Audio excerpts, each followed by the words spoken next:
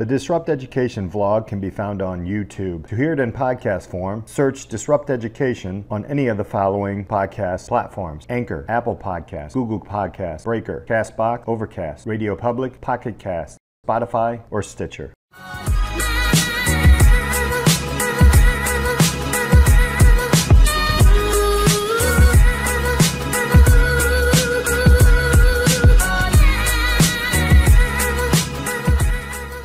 Welcome to this episode of Disrupt Education. I'm Peter Hostrawser. I am here with two co-founders of some amazing e-learning platforms, formerly VP Legacies. We are to be determined right now, but we're leaning towards a place, but I'll let them talk about that. Jonny and Hector are here with me. Guys, thank you so much for being here on the podcast. Thanks, Peter. Yeah, we, Hector and I, it's really cool. So we met the first day of college. Hector was the crazy Greek in the corner, and he said at our floor meeting, he stood up and he's like, "Everyone, we should go skydiving." Our A comes in and he's like, "Hey, what kind of group building activities do you guys want to do this year?" And I'm in the corner, scared for my life when I go up in really high places, which is ironic now because now I go up in really high places pretty often.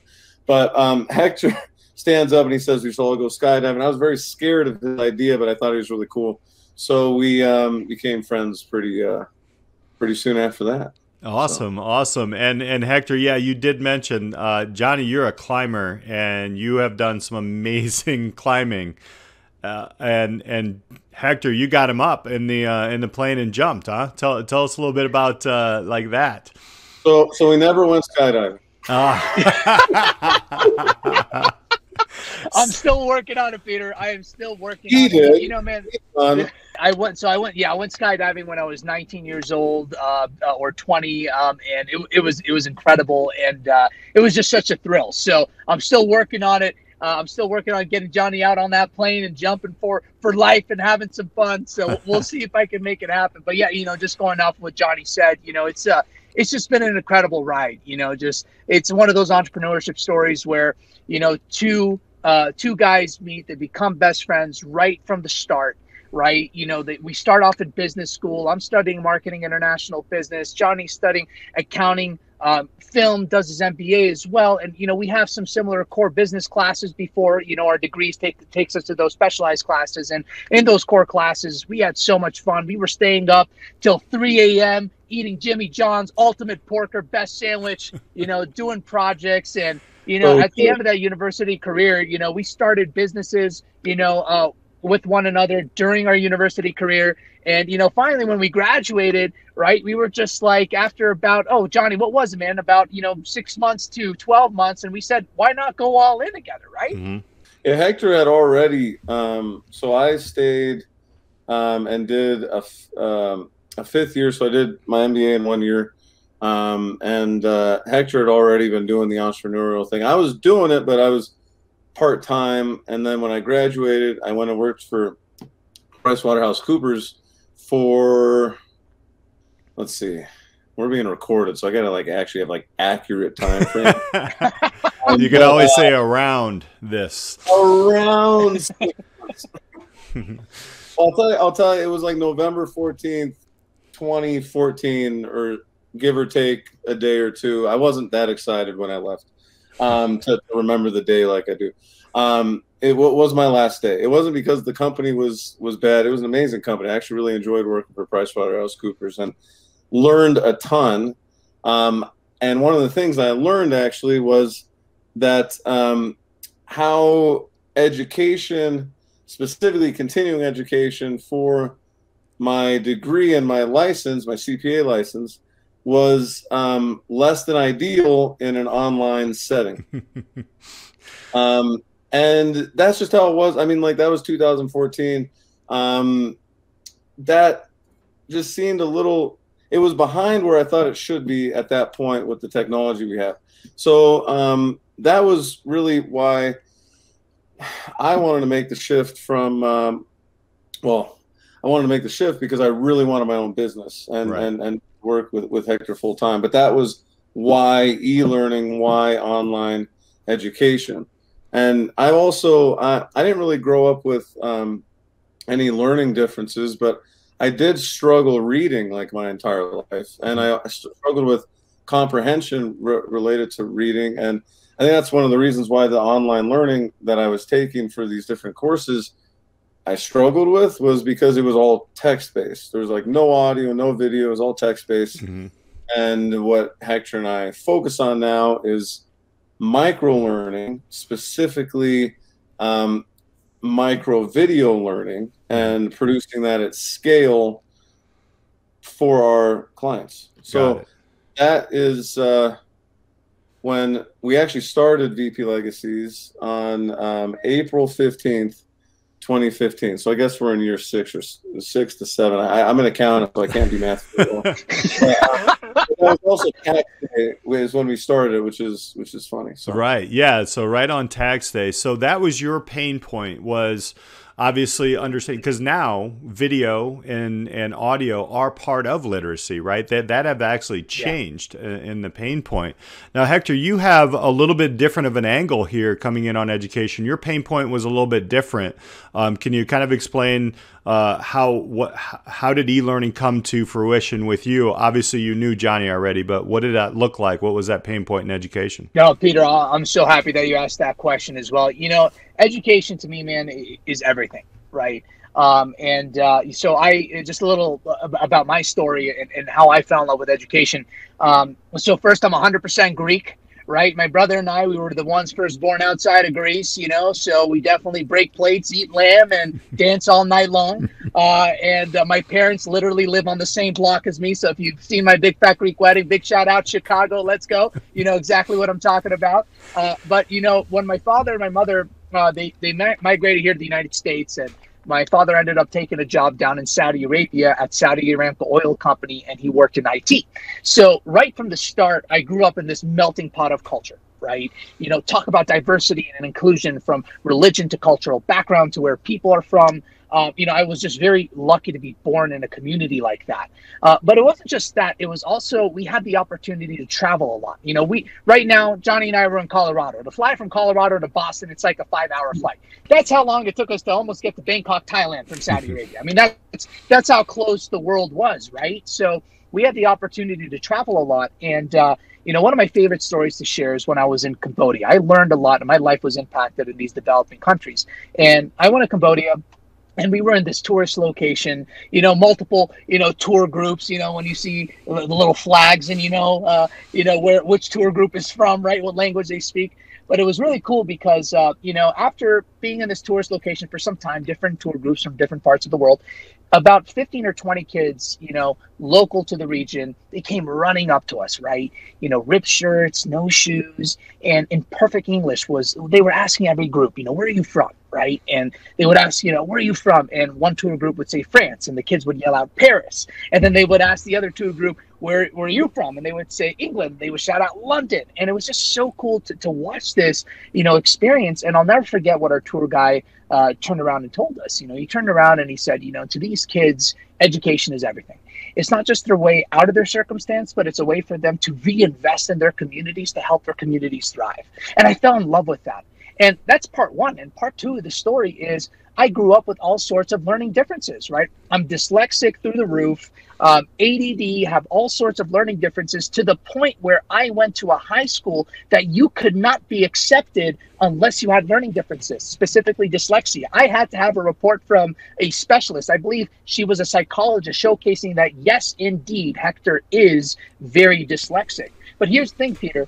I was very lucky because my parents not only could financially support me, but they could also emotionally support me as well. Because back then, and even, you know, years before my generation, if you were dyslexic or had learning differences, you were quote unquote dumb or special needs, which is a bunch of bullcrap, as we know, right? Yep. You know, and I was very lucky to have a family that was very supportive emotionally and financially. So I wanted to give back. I knew education was the way to help people thrive and to help people that have those challenges academically to thrive as well. So when Jonny and I met, and we just had that love for entrepreneurship, love for business, love for education, it is so cool to think that with one device, one simple connection, you can change somebody's life. So that's why we're super passionate about online learning, e-learning, the way that it has grown. It was important, but now it's like urgent, right? Right. You know, because with COVID, 2035 online learning happened now. Like it's just so important now. It's like we're years ahead because of what happened. And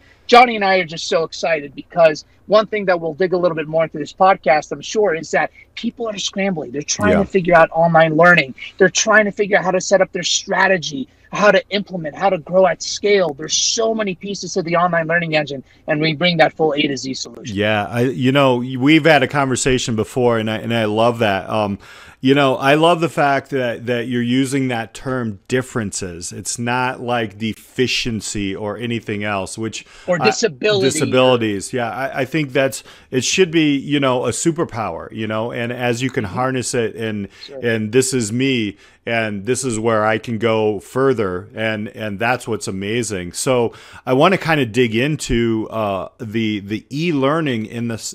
So you have both of you have been working in education just prior, basically, to the COVID hit and all that. It started with, I'm guessing, with businesses and those types of things, and where you started to put some lessons together, which I love as a business educator. That's kind of where, everything kind of starts there. However, you've been able to transition a little bit and help that urgent need, but you were a little bit in front of the curve as well. Can you tell us a little bit about how that start with business kind of worked itself into education and what that transition has been like since March 13th, which is what we call D-Day in education in 2020? Yeah, it's interesting. So we traditionally started working with businesses building internal training programs. That's what we did. We still do it, but that's not the only thing we do in e-learning now. So we started doing that to help scale.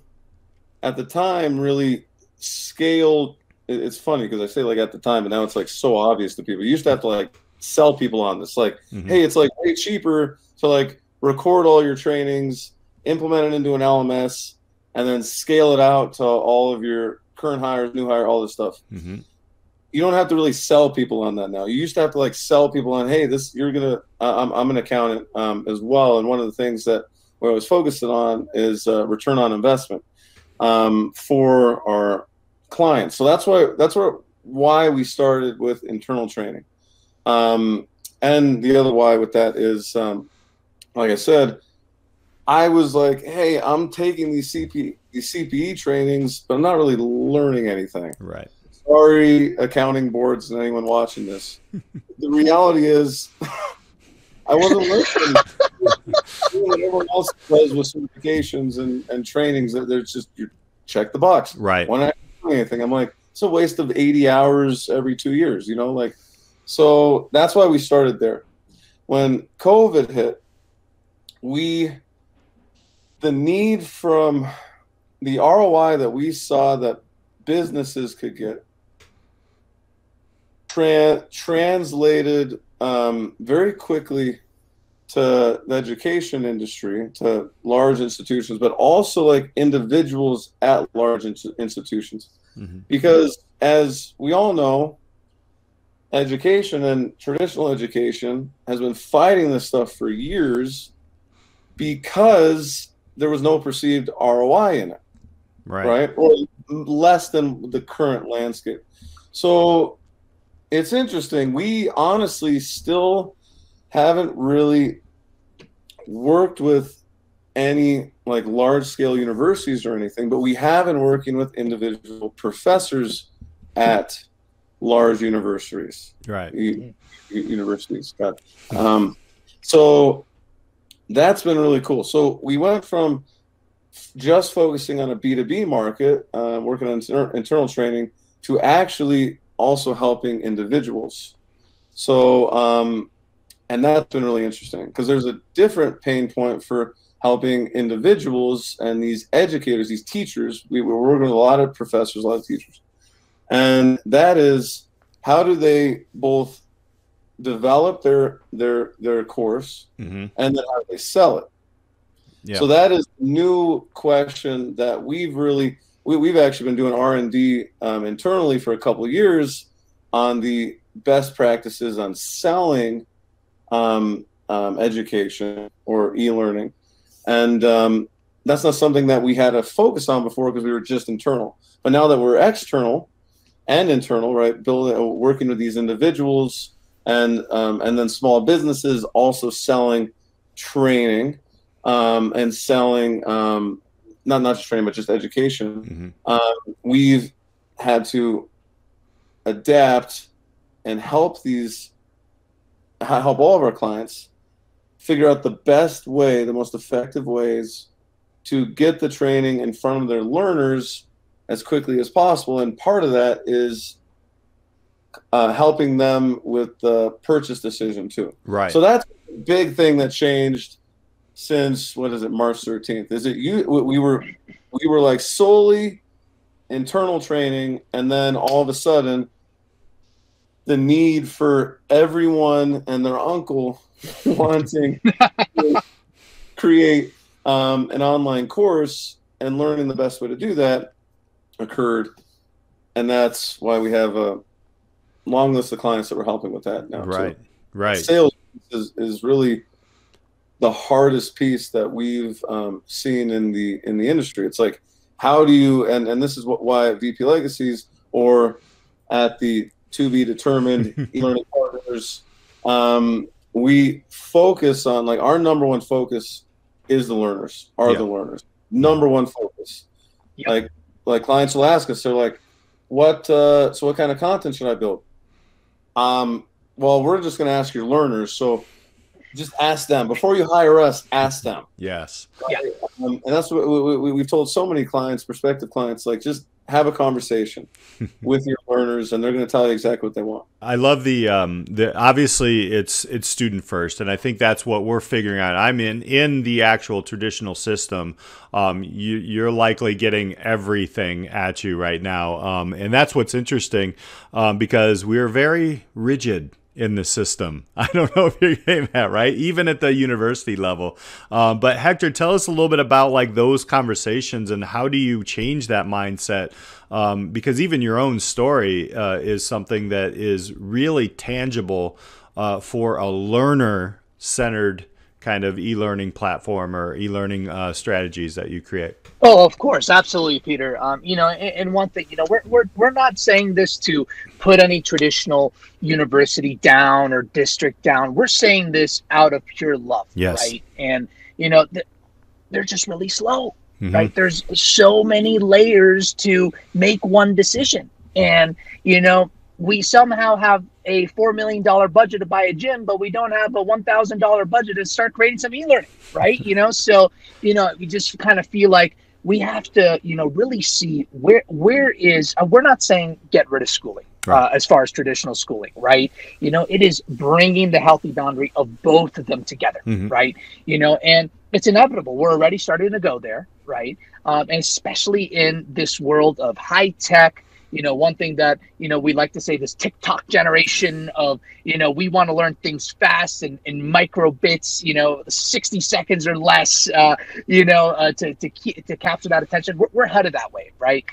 So we want schools, not just to, of course, keep embracing those campuses, bringing students to campuses, also keep embracing online learning, keep investing in online learning, because it kind of goes back to what I was saying earlier, is that you will expand your impact as an educator, as an educational institution. Not only can you impact the students coming to your campus, but you can impact not just the millions, but the billions out there that need help, that need the education that you could provide with them, as long as they have that device and connection.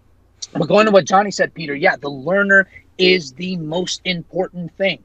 I can't tell you, what's important to us. What is kind of our slogan, right? Save time, save money, and alleviate stress. We cannot tell you how many times, we've opened, we popped open the hood with our clients, and they are spending thousands of hours and dollars figuring out the perfect learning management system, figuring out this and figuring out that, and only to leave themselves pulling their hair, trying to figure out why things aren't working. Here, let me tell you a story. I was at the Learning Solutions Conference in 2019. And what ended up happening was I was in this breakout session. And inside this breakout session, Peter, you had Qatar Airlines there. You had HSBC Bank there. You had, all these big companies. And there was one lady there. She was very vocal, and I really appreciated her because she was very vulnerable and expressing, what's going on, right? Vulnerability creates relatability. And it's awesome just to hear what was going on. Yeah. She was from this prestigious hospital in Cleveland. Right.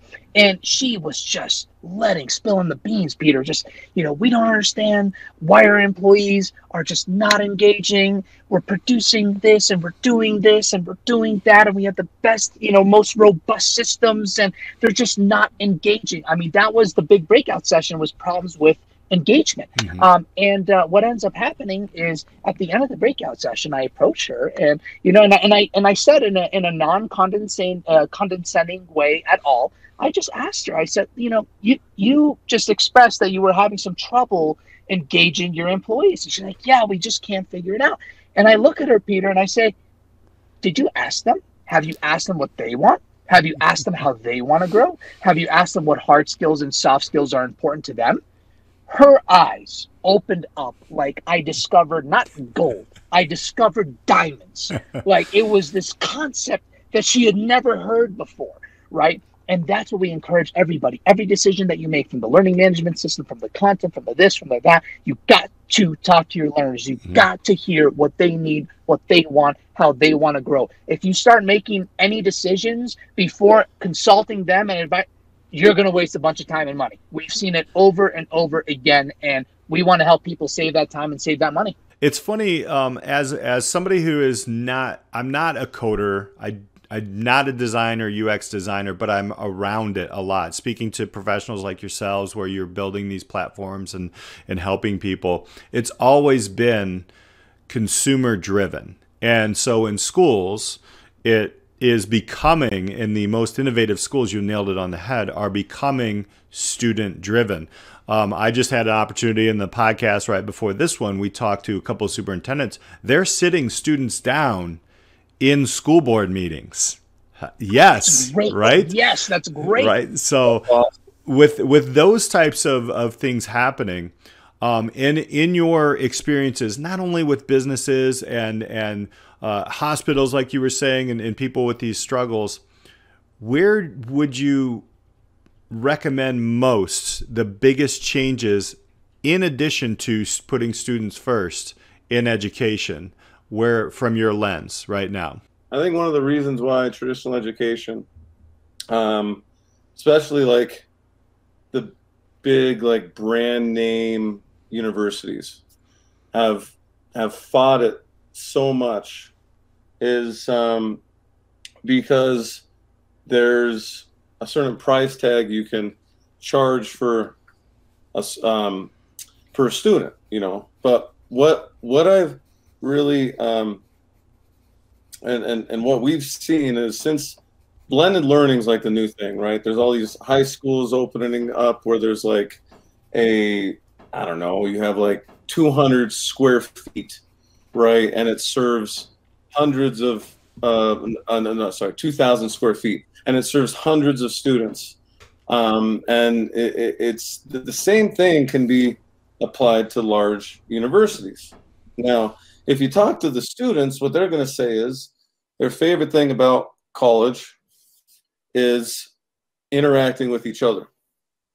Well, instead of spending all the money building more and more classrooms on campuses, what if you spend the money and build more and more dorms? And then you actually scale back the classrooms and you integrate blended learning into a university setting, where it's you have all these professors now teaching at home, but also sharing space, right? So now we have like shared spaces, like what we've done with WeWork and all these places, right? Where we have shared space, shared lecture halls, which we already have. But even when we were in college, like they're empty most of the time, right? So now you're saving yourself a ton of money on this infrastructure. You're catering to what your college students want, which is the social experience, right? More college students, right, around. And then you can still have online with, I don't know, maybe you have like 1 day or 2 days of like lectures a week that are in the classroom. You just schedule it, and now you're saving a ton of money on your footprint that isn't used a lot of the time. And then you're spending more of your money on housing. And then what you can do is probably cut your price in half, which is going to attract more people. And then we're not paying $70,000 for your school now. You know, we're paying 35, but you're attracting more students and your costs are lower. So that's what I think. I think that that's like where we need to go. And then you're really catering to what the college students want, right? They want the dorms, they want the clubs, they want the, you know, like I played intramural Frisbee throughout college. I wrote for the Clarion newspaper, like movie reviews throughout college. Like that's the type of stuff that makes a college experience, and like the social piece, and then the education piece. You just gotta, like, everyone's on their phone anyway. So let's like, let's blend in that learning, and you're actually going to save a lot of money. Like you are going to save a lot of money, and you can still pay your teachers probably better than they're getting paid now, because yet again, you're not investing in the new building and updating the roof on this building, you know, like that aren't even used. That's the crazy. These universities have these buildings that aren't even used, which I understand. There's culture in like the old ones. Well, great. Let's just use the old ones. Let's not build the new ones. Let's just use the old ones and then do everything else online.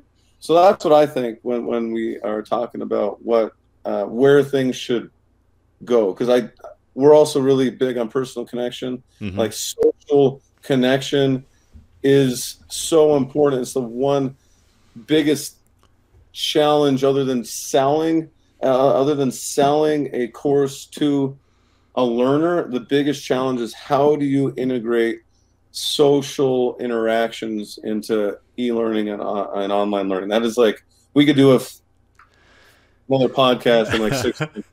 No, you know what? It makes me think of, okay, first off, as I got my degree, I got a bachelor's, and that's the first thing I do remember is with people. It's absolutely correct. And I'm old enough, the old guy in the room, that where, you know, the internet was evolving. And one of my friends was actually overseas, and we were doing the typing on the TSR-80 or whatever they were back then. And that's what I remember. I was like, oh my gosh, he is over in Amsterdam right now. I'm in Indiana and I'm talking to him. So I appreciate that. I think that's wonderful. That's going to be tough to outdo there, Hector. What kind of things do you see changing in education? Absolutely. I think Jonny hit the nail on the head. The one thing that, I start seeing a lot of now, and, kind of going to the concept of blended learning. So here's what I see going on right now. The university setting has the most competition it's ever had. And let me tell you why. I can go to the University of Denver, and I've heard now that the tuition there's, pushing 60. By the way, we love DU. DU, you're awesome. Yes, exactly. Yeah, we love you. We're pioneers, right? So, but this applies to any private university, right? You can go to a private university, and we'll just say the tuition is $50,000 a year, a 4-year degree, that's $200,000. Yeah. Or I can go to an online trade school, learn cybersecurity training, coding in 6 months, pay $20,000, and pretty much get an almost guaranteed job for $60,000 to $70,000 a year starting salary. Right. And then there's these like coding boot camps. Just like a friend of mine, I forget what he did as undergrad in, but he did like a 6-month boot camp to be a software engineer, and now Facebook's paying him like $250,000. Right. Like, exactly. Yeah. Exactly. So it's just like, but what Jonny said is very true. What is holding the university setting? It's that social connection, right? So what I see maybe happening as well is trade schools and online universities solely partnering with universities, because what do universities have? They have campuses. So to me, as a business person, that's a revenue opportunity.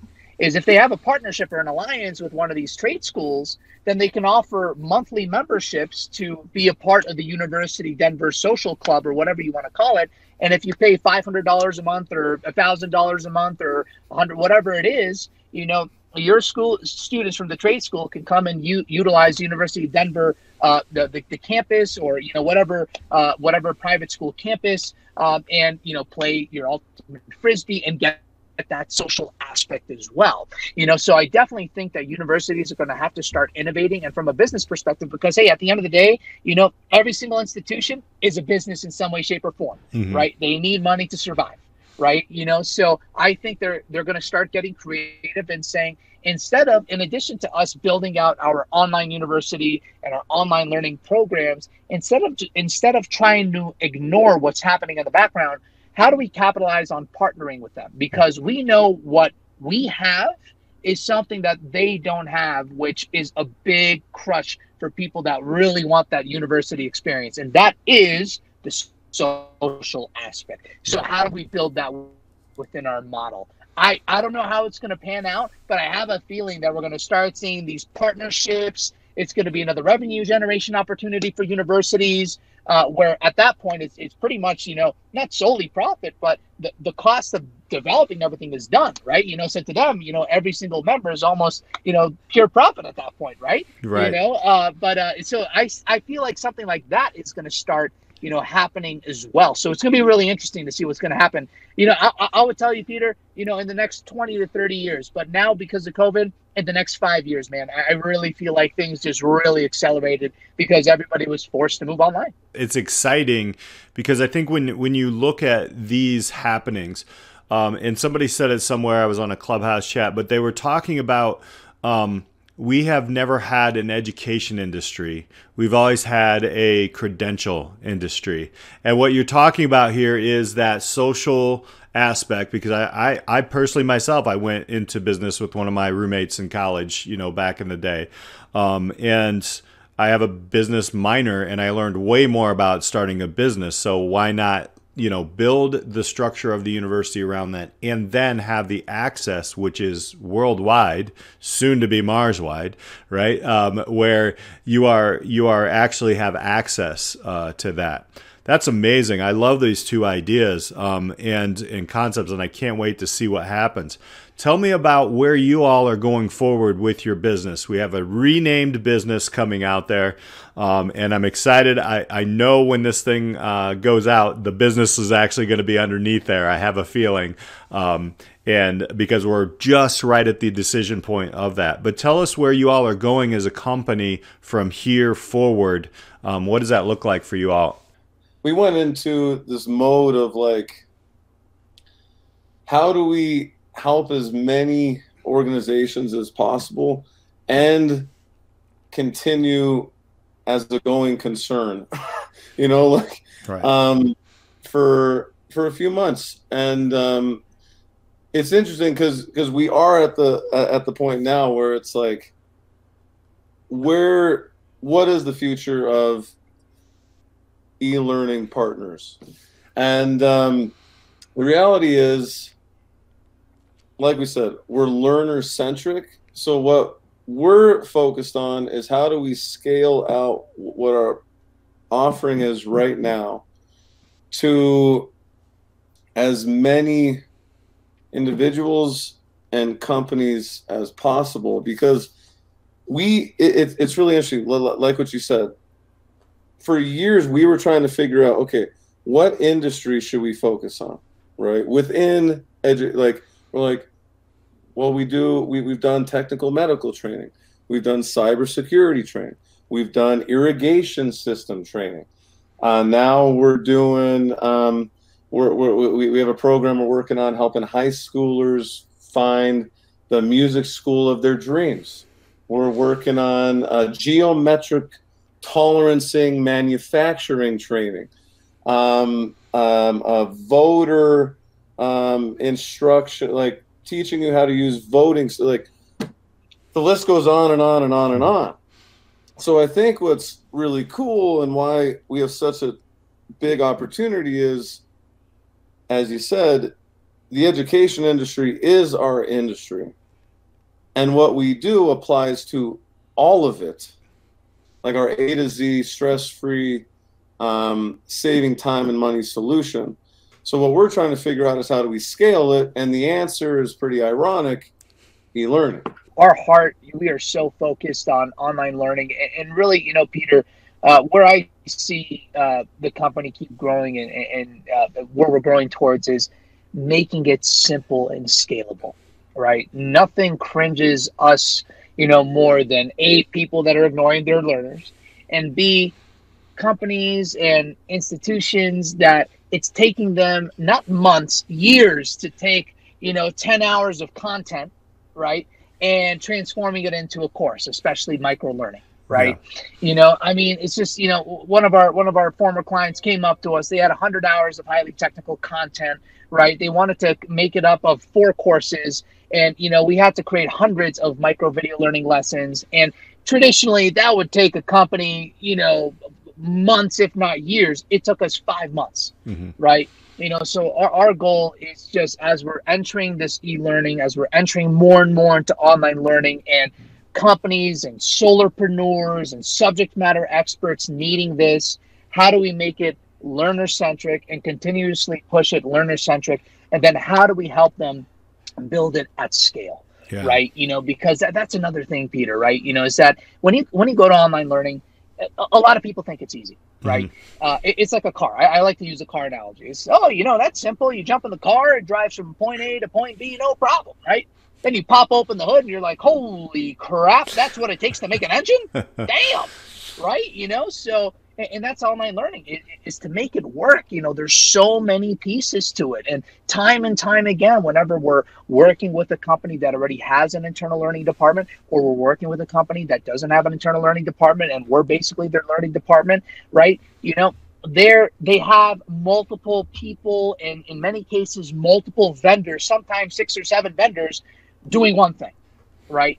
So, and that's, you know, and that's what we saw. So as we continue pushing forward, how do we simplify it? How do we scale it? How do we help not just companies, but solopreneurs, Peter? You know, when you hear custom, what's the first thing that comes to your mind? Expensive, right? You know, how do you make something, you know, help them capture their dreams and allow them to scale it on their own as well?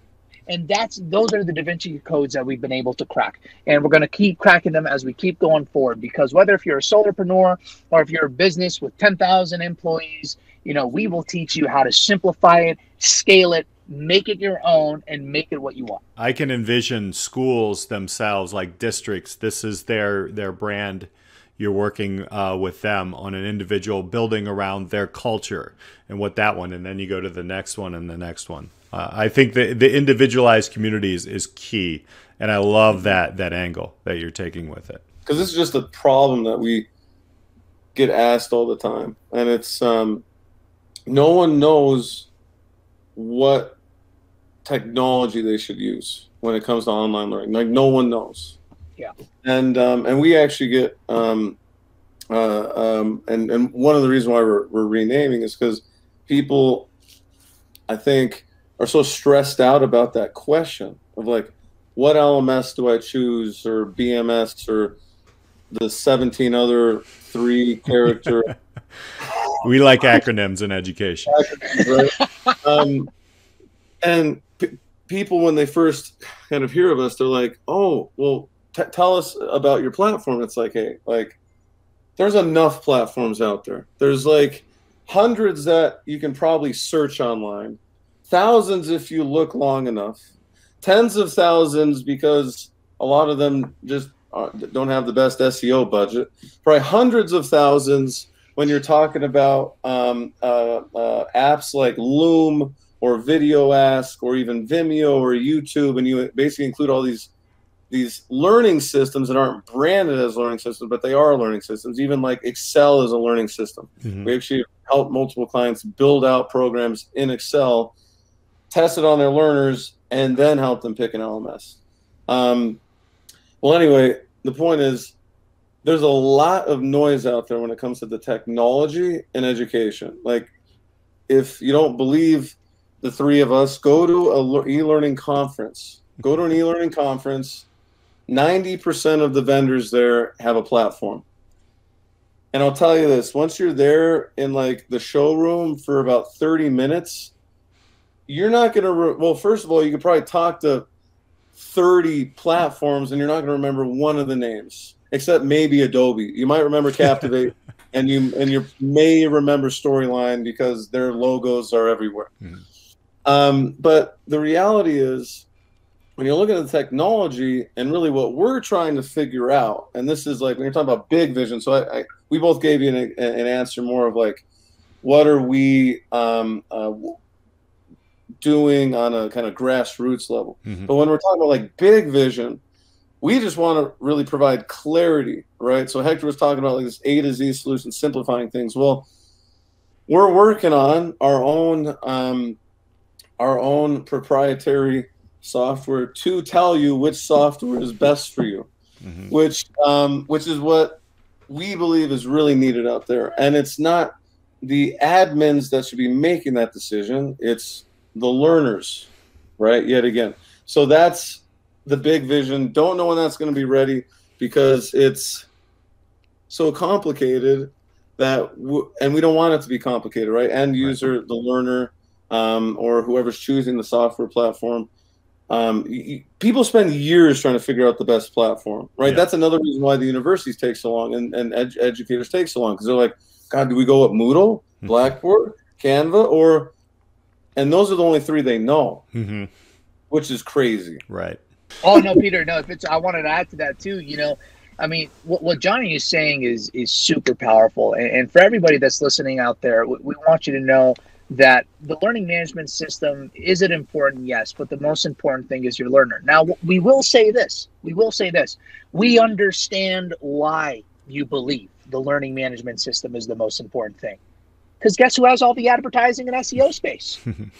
The learning management systems, right? They're the ones that are pushing it. They're the ones that, you know, if you type in, how do I start online learning, guess who has all that advertising space? It's the learning management systems, right? You know, so we understand that you're kind of caught up in that. But going back to the car analogy, I love the car analogy, right? You know, Peter, you know, I'll pick on you. What type of car do you drive, my friend? Acura.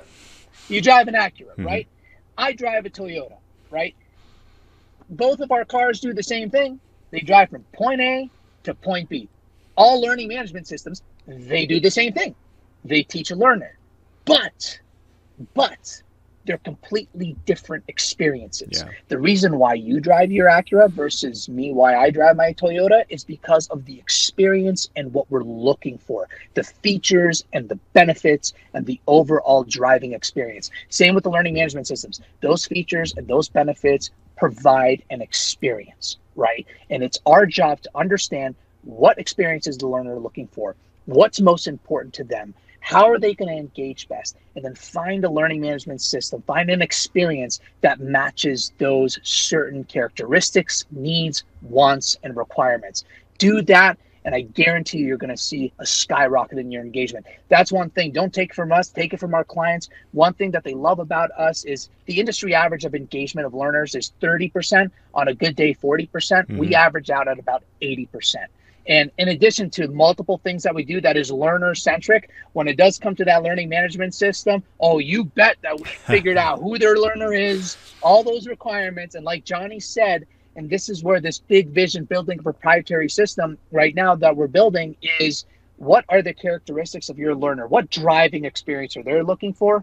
And then find a car that matches that. Gentlemen, I can't thank you enough for everything you're doing. You're building out pain points in education, and that's where we are. Obviously, you're doing some great things on the B2B side as well. Last question, how can people connect with you? We're both very active on LinkedIn, and then we also we started our own little micro learning show that we're developing more into a long form podcast that we'll be launching at some point after we launch the new name. All about microlearning. So the best place to connect with us would be LinkedIn. Jonny Havey, Hector Samutis. Other than that, I mean, we do a weekly microlearning email course, which a lot of people, when they hear like, oh God, email list, like they think it's like about us selling. No, it's like our clients who like get time with us every week already, watch the learnings we put together because of how valuable every single email we send out is. So how do you get on that list? I think you should just connect with us on LinkedIn and we'll figure out how to get you on the list. But it's we're all about micro learning. So even on LinkedIn, we're always posting stuff. Educational stuff about micro learning. So I'd say LinkedIn. Hector, is that about right? Exactly. You know, and guys, Jonny and I, we're all about building relationships. You know, Peter, you know, one thing that we talked about is that social aspect. So everybody listening to this, you know, if you're curious to learn a little bit more about what you're doing with your online learning, maybe you haven't even started online learning and that's an itch that you've had for some time, but you just don't know where to start. We would love to have a conversation with you, give you any advice that we can, hopefully get you on that right path, and most importantly, build a relationship with you too. So don't hesitate to not just reach out to us on LinkedIn, but if you want to schedule some time to connect, would love to meet you, would love to hear from you and hear your vision. All right, Jonny, Hector, thank you so much, man. I appreciate it, and thanks for jumping on with us at Disrupt Education. Thank you so much, Peter. It was an absolute pleasure. We appreciate it. It's been fantastic. Awesome. And thank you all for listening. Hit that subscribe button. Give us a little bit of a rating there. 5 stars always help. I'll talk to you next time.